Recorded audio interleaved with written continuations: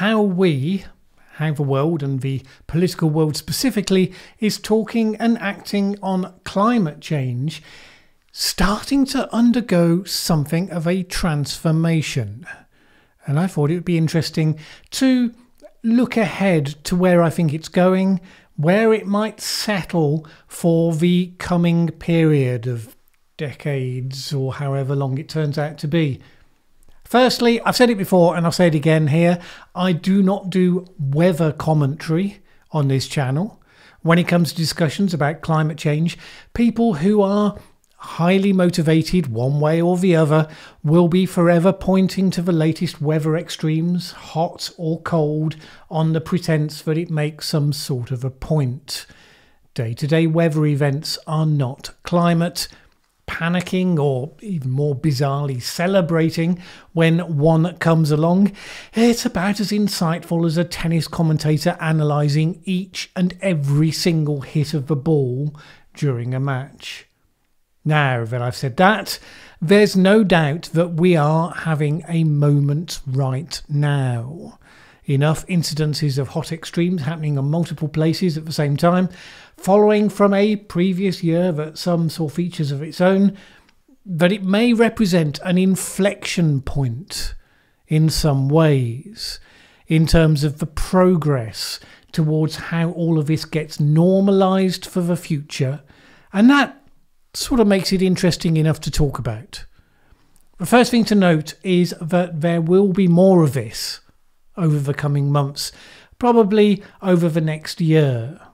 As you probably know, we moved to a period of El Niño this year, which often brings with it warmer climate impacts, and the fact of it is that's only just really started.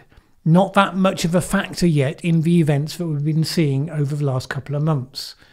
Average global temperatures are thought provisionally and almost certainly de facto to have hit their hottest day on record on the 6th of July, and the hottest June on record, and the hottest July reportedly. And while I confess to finding journalists' obsession with records somewhat tiresome and a distraction from the substance of this discussion, it's hard not to be impressed, if impressed is the word, with the sharp deviation to the norm that 2023 is demonstrating when it comes to, for instance, sea surface temperatures. Likewise, Antarctic sea ice extent. And of course, all these impacts are playing out in people's actual lives. If you don't live in the UK anyway, where it's pleasantly cool right now, in the form of extended aggressive heat waves. Southern Europe, part of the United States, part of China as well. And these are worth noting because unlike some types of weather extremes, heat waves are expected to get more frequent and severe in coming decades because of climate change, and indeed are being seen to already being doing so over the last 50 years. Countries like Spain and Italy have been hit by hotter than usual waves for 2 years in a row now, since last year was punishingly high for them as well. A study by the Institute of Global Health calculated that 18,000 Italians died in last year's heat wave. In the absence of major shifts in terms of investment in adaptation measures, I guess we should expect that will be replicated again with the current circumstances. Over the coming years, presumably adaptation will bring that number down, at least for a while. I mean, it's interesting. I'm forever getting comments on some of the climate change videos on this channel that the warmer weather from climate change will be so good for crops and so good for people. We'll all be flourishing away.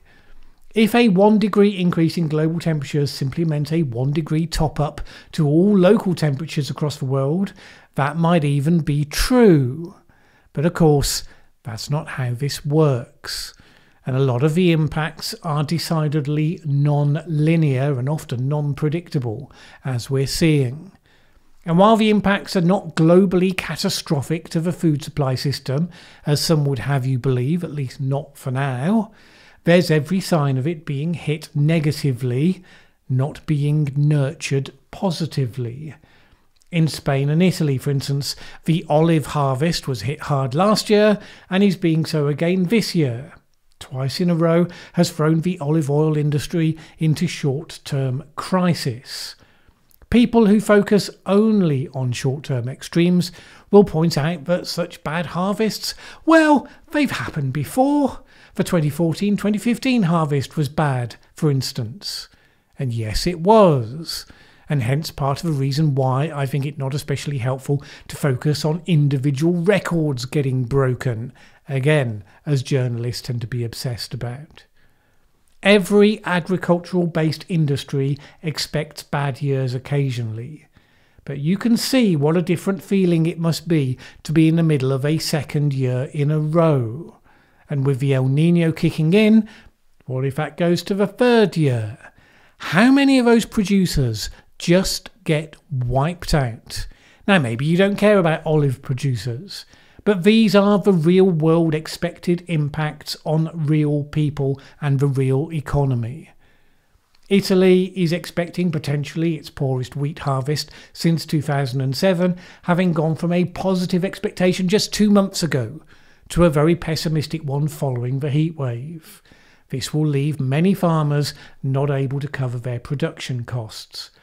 Spain and Italy are also prime producers, for instance, of tomatoes for a number of European countries, including the UK. That harvest is likely to be a long way down, and that will drive up prices, even though the UK's production won't be affected by poor weather this year, just because we're not self-sufficient. And we could go on. Impacts in China, in India, in the United States that have been seeing their own exciting times. The old playbook, though, on climate change is still in action. Some look at all of that and catastrophise and panic. Others still clutch at straws and say things like, but it's always hot in summer, and there was a hot day back in 1937, as though that proves something. And that is the old framing. One side, it's happening, we have to transform the world we live in at most massive speed you could imagine. And the other side, not happening at all. Nothing to see here. All a fuss over nothing at best, or a left-wing plot at worst. Now, at some point, how we frame all of this begins to evolve and change. And I think there are signs of that happening now. First, the physical signs of climate change in action are becoming frequent enough is that it's making those changes normalised and real, and that is going to keep happening over the next few years. That direct world experience is starting to put it into the realm of practical problems we need to deal with, rather than the catastrophic potential unseen, which we can only imagine. Now, campaigners hope the more people see it, the more they will panic and they will sign up to their prescriptions and their radical action. Actually, well, so far anyway, that's not happening. Not least because the campaigners' prescriptions don't in the slightest begin to tackle the practical problems that are emerging and need solving. What we're starting to see, at least in the UK, is some re-entry of the issue into the normal gravity of politics, where the detail of policies gets scrutinised, gets held to a standard of delivering without imposing huge costs on people. So we've had this moment in the last few weeks, raging heat waves on the one hand, across the planet, significant impacts to be seen that are breaking norms and showing change faster than many climate scientists had predicted. But at the same time as that is happening, the self-same time, after 3 by-elections in the UK, one of them was swung by a backlash against an environmental policy. The Labour Party had hoped to take Boris Johnson's old constituency of Uxbridge. But the Labour London Mayor's programme to extend an expensive anti-motor pollution policy to Greater London rather than just the centre of London, that provoked a pushback large enough to retain the seat for the Conservatives. The anti-net zero group within the Conservative Party, which is vocal but relatively small within the Parliamentary Party, rather bigger within the party membership, they jumped on this as an opportunity. Now, the ULEZ scheme, so-called, in London, is about air quality, not climate, but that doesn't much matter. It's an environment policy that imposes costs directly onto consumers, as do many of the currently proposed net zero policies. So they made a significant push, even as climate records are being recorded, against net zero. And it gained traction, precisely because of where we've been. As I've discussed here before, where we've been is that the party in government, particularly when it was under Boris Johnson, and the opposition parties all agreed on net zero as a goal. Now, that's appropriate, but it translated into zero effective scrutiny, except of a sort that said we should go faster and we should go harder. Now, that's rarely a good thing for a policy environment. And look, I've said on here before, let's be really clear, net zero is the rational goal based on the scientific evidence of where we are and where we need to get to, and that we should move towards it as fast as possible, I always say, but not faster. Because if you try to go too fast, you damage the health of your society, which is in itself unnecessary and bad, but also is counterproductive because you produce a backlash which will undermine your ability to take action in the first place. Boris Johnson came up with the wizard wheeze of saying that we should ban petrol cars from 2030, for example. It was one of a number of radical promises he made, with barely any sign that he'd absorbed or even cared what that might actually mean in practice. And it always looked way too ambitious about how quickly it could be done, and the unintended consequences likely by trying to do it. Now, of course, the problem you then have is that if Rishi Sunak, the current Prime Minister, reins back on the target, as he's tempted to do, then he provokes the complaints from businesses who have spent a lot of money in the last couple of years getting ready for this promised new regulatory environment. Businesses care less about what the government's going to do than they do about the consistency with which it delivers what it promised, because they have to prepare their businesses for that regulatory time. Well, now we're starting to see a re-evaluation, but not just on the Conservative side.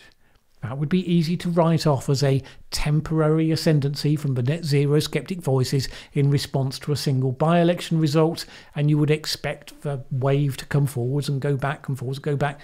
We're also seeing it on the Labour side as they start to contemplate actually being in government and having to deliver what they promise. So yesterday we had former Prime Minister Tony Blair saying that the British public should not be shouldering the high cost of net zero. And in any case, he said, it doesn't much matter what the UK does in this area so long as China's emissions dwarf everything that anyone else is able to do. Now, of course, he said Britain should play its part. If you own 1/100th of a problem, that's no argument for doing nothing.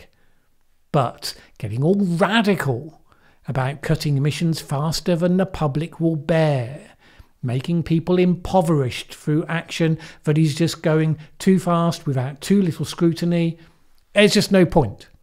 And his message in this regard is simply chiming with new notes of caution coming from the Labour leadership. This is new, and it's recognising that this is the real world we live in. Yes, we have something that has become a practical, immediate problem, the extent of which is becoming visible and hence will become normalised. There will still be some arguing from first principles for decades to come, no doubt, but they will become increasingly placed in the flat earth category of credibility. The smart ones will ease their way into a new set of arguments. But now, at least, rather than all sides joining together in the fantasy that you can just pluck ever higher targets out the air and make it happen purely by wishing for it, you actually have to find policies that don't hit people too hard, that will mean potentially moving a little more slowly and a lot more deliberatively. It'll probably bring a harder edge to geopolitics as well. China is both creating more emissions today and tomorrow, whilst also investing heavily in renewables and trying to corner the market in those technologies. How that plays out is going to be probably pretty uncomfortable under almost any scenario you care to paint.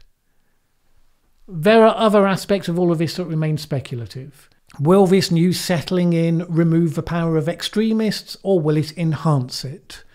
Will we see the rise that I predicted before, of small bands of activists prepared to move from non-violent to violent protest because they persuaded themselves literally that they are warriors during the end of days? Whatever, the framing of big problems like this evolves over time, it evolves slowly.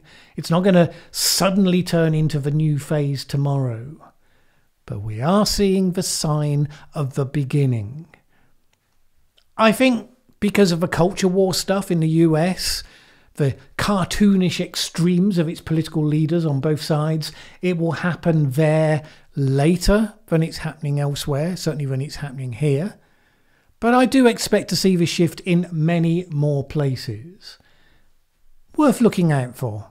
Thanks for watching this video. If you liked it, please share with anyone else you think would also enjoy it. Word of mouth is really important to us. And if you've not subscribed yet, what are you waiting for? As the saying goes, that subscribe button won't smash itself.